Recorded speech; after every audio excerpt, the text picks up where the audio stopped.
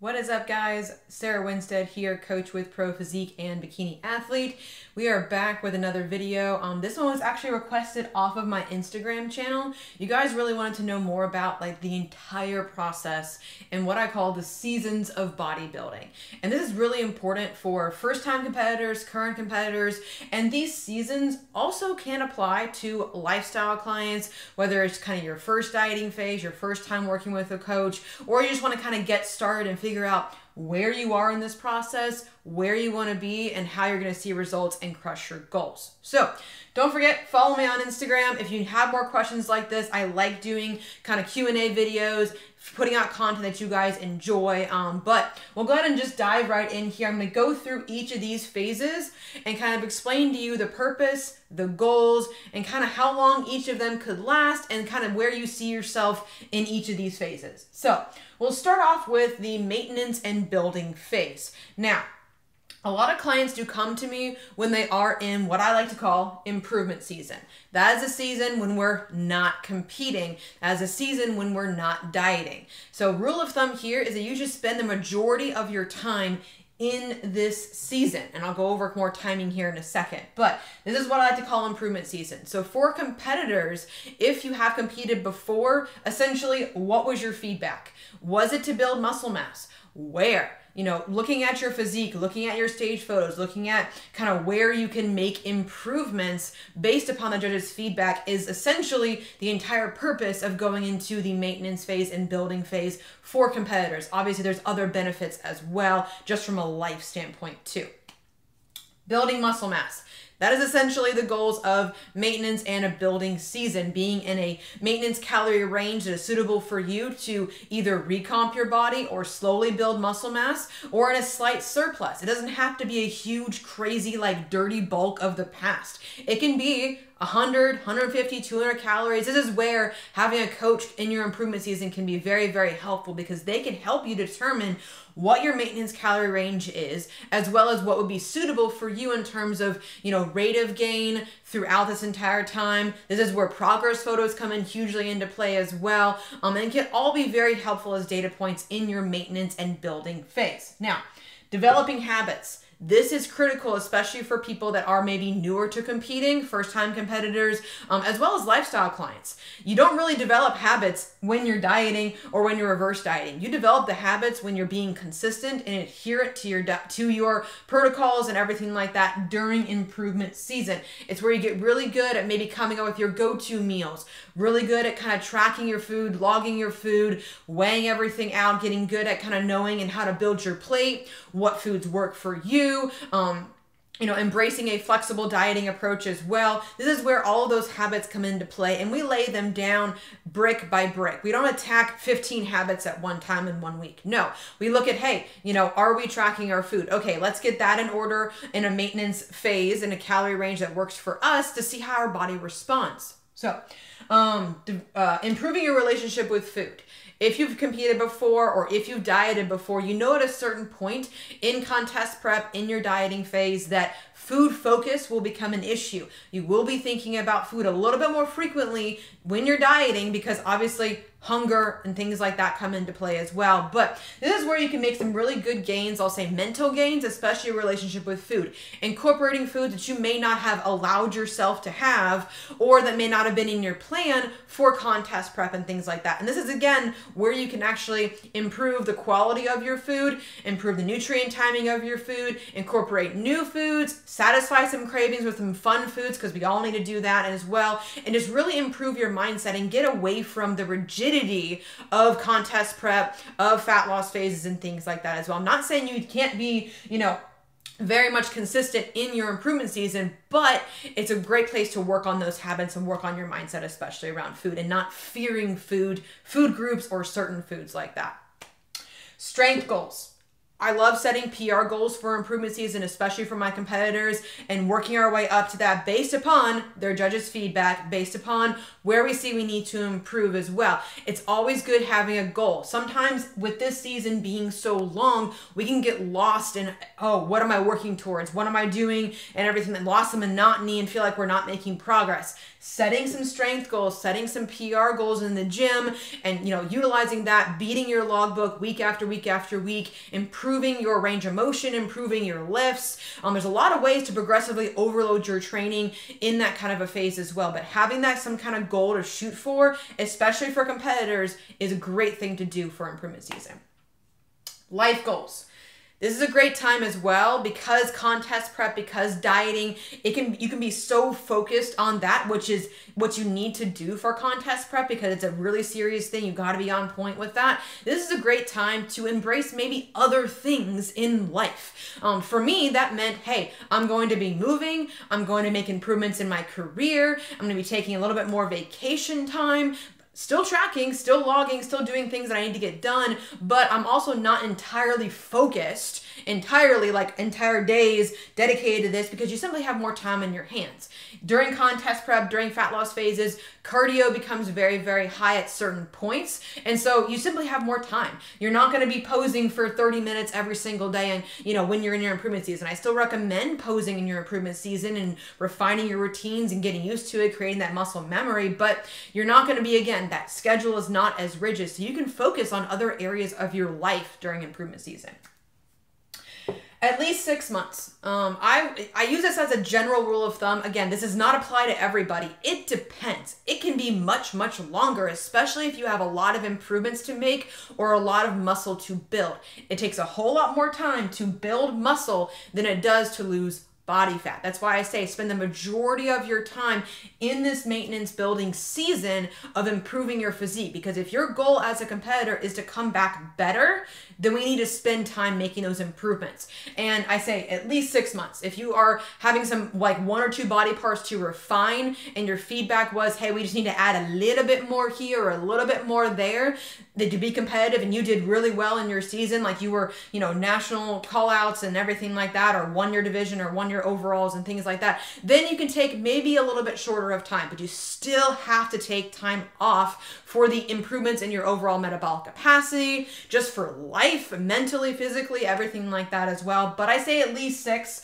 I prefer longer than that. Personally, for me, I've taken 2 years. It'll be 2 years in August for me stepping away from stage because my feedback was that I needed more muscle everywhere, upper body, lower body, and much more. That was my feedback from Sandy. And so we've taken the time to do that because, again, I have certain body parts that are slower to grow. If you watch my last video, you know that my upper body tends to grow a little bit faster than my lower body does. And so I knew that I needed to take a lot of time to spend not in prep, not dieting, put on some muscle mass, because I really want to blow my physique out of the water. Now, if you take shorter time off, I wouldn't have the expectation that you're going to come back drastically different or drastically improving your physique. You don't have to compete year after year after year after year.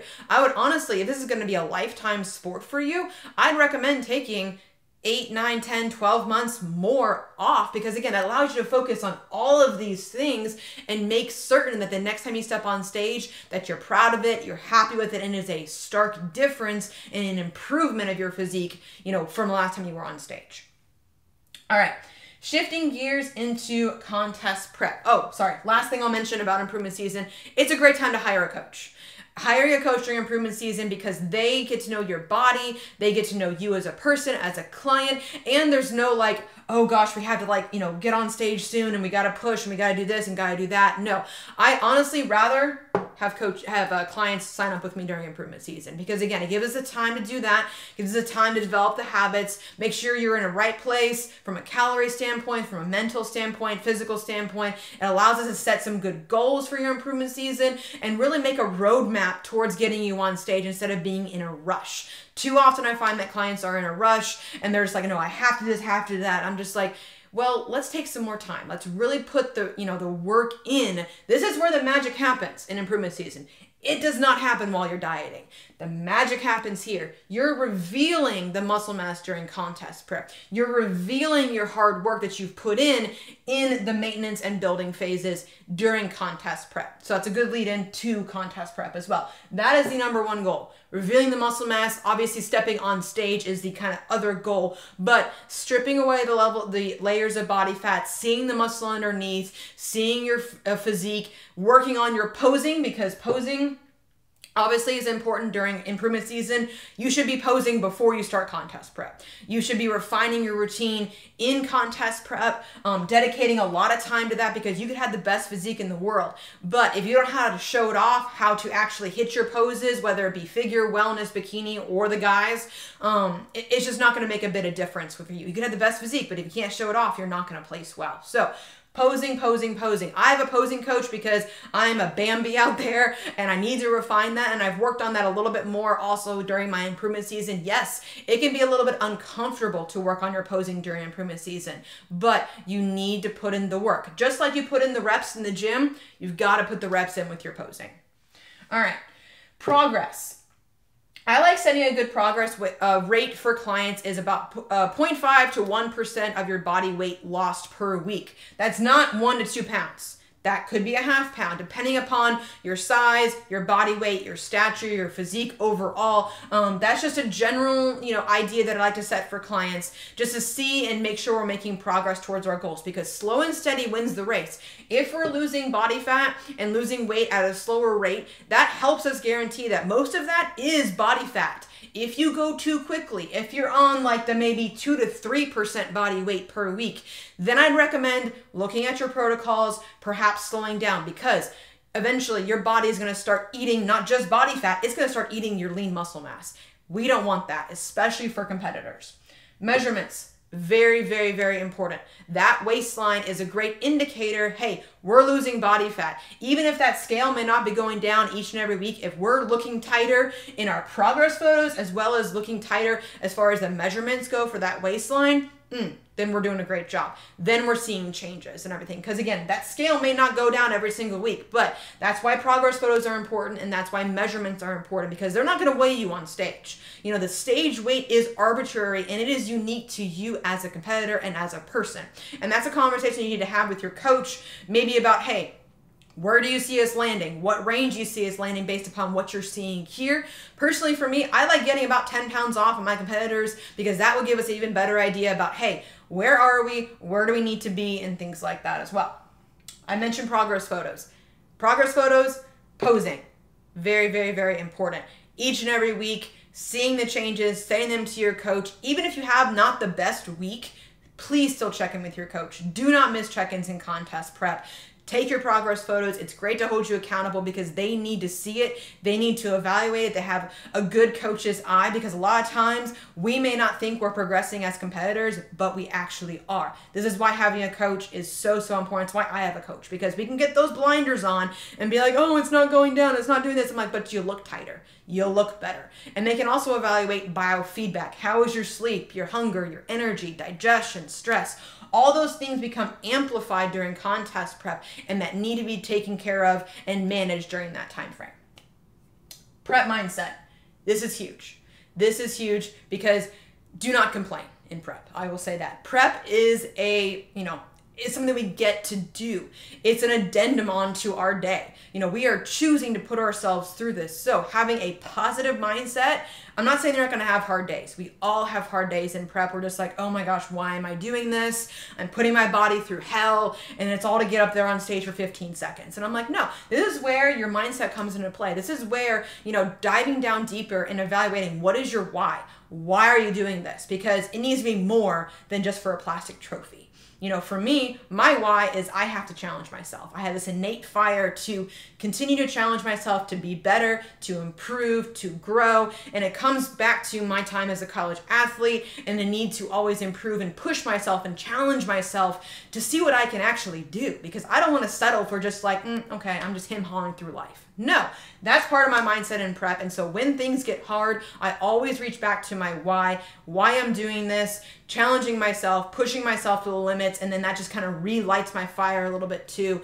And and just kind of helps during contest prep because not every day is going to be the best day. Range of shows. This is also what I like for competitors, first timers or current competitors. If you have the opportunity to, if you live in an area where there may be more shows, places like Texas and Florida have a crap ton of shows. But if you live in an area where you may have a bigger variety of shows, variety of even federations as well, it may, be very helpful to look at not just a date, but a range. That way you're not so stuck on, oh, I gotta be ready in 8 weeks. I gotta be ready in 8 weeks. That can be very stressful. And we don't want a lot of stress in preps. Prep is already stressful enough. I'd rather not put a deadline on it until we get closer to. And this can be a conversation between you and your coach about, hey, where do I live? Where would I want to travel? What works for me in my schedule? Can we look at a few dates? Because I always like to have a backup show in mind too, just in case we're not ready, just in case things come up, things happen, injuries happen, family things happen, career things happen. No prep is going to be perfect. That's why I like having a range of shows in mind. Train hard. A lot of times they say, oh, I'm going to switch to volume training, or I'm going to switch to light weights, a lot of reps during prep. No, it's a great way to lose your muscle mass. Continue to train hard. Continue to train as hard as you did in improvement season, as hard as you can during contest prep, because the harder you train, the more your body is likely to hang on to the muscle mass that you've worked so incredibly hard for. So there are going to be a lot of days where you don't want to get up and don't want to train. Obviously, listen to your body, make sure you're recovering, make sure you're resting and not getting injured and taking all the precautions necessary, but continue to train and challenge yourself in the gym. Hunger and discipline. Hunger is a reality during contest prep. You're going to be hungry. You're going to be hungry, and sometimes you're going to wake up in the middle of the night and you're going to be like, oh gosh, I am super, super, super hungry. Drink some water, go back to bed. But at a certain point, yes, hunger is going to be an issue, but make sure if hunger is like so much throughout the day and it's only like week 2 of contest prep, look at your meals, evaluate your meal timing, evaluate where is your protein, where are your carbs, where are your fats, maybe rejigger those, talk to your coach, get some advice from them about how to manage it. Hunger, yes, is a reality, but it can be managed throughout the day. And I personally like it. I look at it as just like, yes. It's like, okay, we're keep pushing, we're keep going. Maybe I'm going to look better tomorrow. Maybe I'm going to look awesome in my posing, practice tomorrow and things like that as well. Discipline.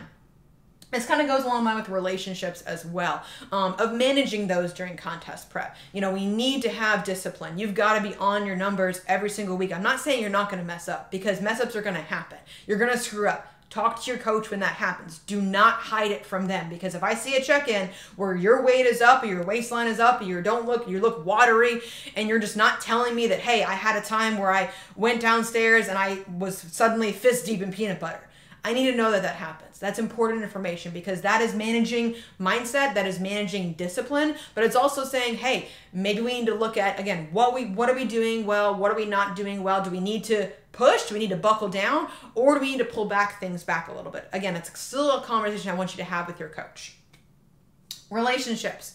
Talk to people around you. Contest prep, we can feel like an alien sometimes and being alone, especially if you don't live in an area where there's a lot of bodybuilders or a lot of competitions going around, or go to a gym with a lot of those kinds of people. Talk to your people. Talk to your spouse. Talk to your significant other. Talk to your families. Talk to your kids. Let them know about your goals in a way that is positive. Again, don't complain.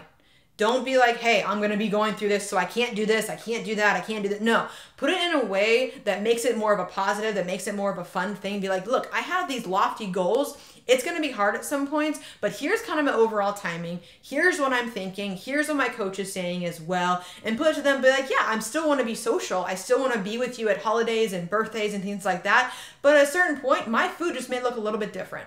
I may be bringing my own food, but if you don't make a big deal out of it, they're not going to make a big deal out of it. And honestly, if they see you going through this, you may inspire them to maybe get their own shit together down the road too. You never know who you're inspiring by what you're doing. But as long as you have a positive spin on it and being like, this is for my improvement, tell them about your why, give them a heads up. I always would text my husband if I was like super depleted and just not having a good mental image day. I would text him that when I was at the gym, be like, look, today is not the greatest day. Can you just give me a hug when I get home?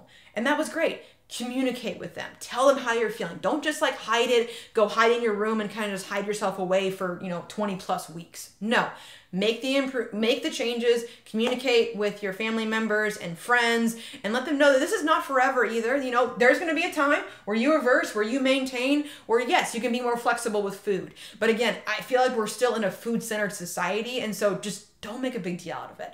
Bring your food, eat it, still be the normal, happy person, give your best ever in social situations, kind of pick and choose what you want to do there, and then, move on with your life. It's going to be okay.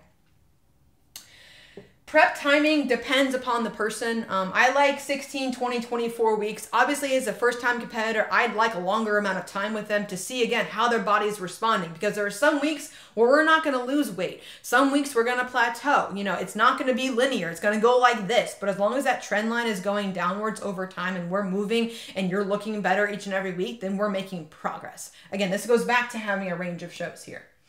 So, contest prep, fantastic.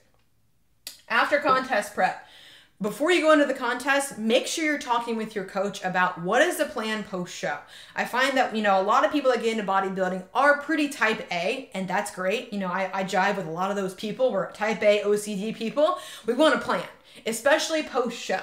And so I do talk with my clients before peak week, during peak week, after the show, to make sure that they feel good with whatever post-show plan is. Is it a meal out? Is it a brunch the next day? And what are your Sunday numbers? What are we going to be doing over the next week? Is it a diet break? Are we going to be doing another show in a week or two? Are we reversing after this? Is it going to be dependent upon your feedback and how you do? All those variables matter, but that helps you form a plan with your coach. I feel like that a lot of times people are just like, all right, cool, here's your show. They have no plan whatsoever, and that just sets them up for not so great of a reverse diet. That can be the post-show blow up, the post-show blues, and things like that. We can navigate those kinds of things by having a plan going into your reverse diet. I say the reverse diet's harder than prep. Because it is. In my opinion, it really, really is. Because no longer are we getting shredded. No longer are we seeing new lines every week. No longer is the scale going down. Honestly, the scale's got to go up. It has to go up. We cannot stay stage lean year round. We cannot. It's just not good for our overall metabolic capacity, not good for our energy levels. You're going to have some brain fog, digestion. Hormones are going to start to downregulate a little bit as well. We need to put the body back into a better position to build muscle mass, to incorporate the judge's feedback and come back better each and every time. So that's why I say it's harder. It's harder, especially mentally, than contest prep, because contest prep, we're so much on the blinders, we're so much into ourselves, and then reverse diet, and they're like, okay, we're done. Like, okay, now what? That's where having a plan comes into play. Increasing calories, increasing metabolic capacity, increasing your energy and strength, increasing hormonal health. These are some good general goals for our reverse dieting phase. And that happens over time. You're not going to feel good. You're still not going to feel the best after like 2 weeks after your show. You're going to feel better, but you may not feel like quote unquote normal until about 4 weeks or so. Just because food takes a little bit of time to kick up with, the mental side takes a time to kick up with, and everything like that as well. It takes a little bit of time because hunger and satiety cues are majorly off after a contest prep, because you may eat something in your reverse diet and be like, oh God, I'm so hungry after that. I just ate a big meal. It was full of a lot of, good proteins, good fats, good carbs, and then I'm still hungry. But stick to your reverse. The consistency that you have in your reverse is absolutely key. Will there be some days where you're not as perfect? Yes. Tell your coach about that. Tell your coach about your struggles. I do like to talk with my clients again during the reverse diet to see how they're doing mentally and physically, making sure that we are on the right track. If there's any hiccups, how can we improve upon them? Because again, just like no contest prep is perfect, no reverse diet is perfect. There are going to be times where you go a little bit overboard. No guilt, no shame. Just look at your plan and see how you can improve it for next time. Decreasing food focus, decreasing cardio. These are things that should be also improving during the reverse diet. It takes some time to do this, so be patient with yourself. Give yourself some grace as well during the opening weeks post-show, but stick with it. Don't just be like, okay, it's over. I'm just going to go back to how I was eating before I even started my maintenance or building phase, and don't hoard treats in your freezer. Just don't do it. Doesn't set up anybody for success, because the discipline required to say no to that is pretty high in contest prep. It may go out the window during a reverse diet. So that's something that I don't really recommend. We can work in untracked meals. we can work in loosely tracked treats and things like that as well. The food is always going to be there. So don't rush in getting in everything socially and fun food wise post-show. You will get there because your body is very susceptible to putting on body fat very quickly post-show. So that's why we go slow. That's why we have some consistency there. So incorporate your same foods after your show for at least the first 2 to 3 weeks or so. Work in some treats on occasion. Make sure you're managing all those kinds of things. Communicate with your coach. Have a plan. And that'll set you up for some really good success post-show. And the last point, weight gain. You need to gain weight. I said it before, I'm going to say it again. You cannot stay stage lean year round. You cannot have abs year round. Like I barely have them right now. Like it's, it's okay, because you want to make the improvements. You want to come back better. You've got to gain some weight. And again, we do it slowly. It's not going to be, oh, let's gain 10 pounds in a week. No, let's gain slowly. Let's get you back and feeling good. Let's get you back feeling better and everything like that. But I do, I put this in a couple of videos ago about, what is the average weight gain or everything like that. It can be a percentage. It could be anywhere between 10%, upwards of 20%. It depends upon your body, height, weight, how you did in your show, what improvements you have to make and things like that as well. But it's necessary. It's a reality. It's okay. You're going to be fine. I promise you. Just keep going, continue to check in with your coach, continue to have that accountability there, be consistent, and it's going to be awesome. Then you get back up to the maintenance phase and building phase, then you really start having some fun. So this is a cyclical seasons. And again, this can apply to lifestyle clients as well. We still have to go through a maintenance phase. We still have to go through a building phase, especially if you are under muscled and are looking for that shape, that tone to your physique. Most likely that means not dieting, that means more muscle mass. We still have to go through a dieting phase with lifestyle clients. You still have to be adherent. You still have to navigate social situations. You still have to work on all these things. You don't have to pose, obviously, but it still applies to lifestyle clients. And of course, we still have to do what is a diet after the diet for lifestyle clients too. We still have to incorporate a reverse of some kind, get you back feeling better and things like that as well. So that was a lot. I hope you guys enjoyed this video. Comment below any questions that you have. Comment below any future videos, topics you want to see me cover, or anything else that I might have missed here. So I feel like I covered a lot, but obviously there are things that I could have missed as well. But give it a like, give it a subscribe, but I appreciate you guys kind of hanging in there with me through the entirety of this video, and I will catch you guys in the next one.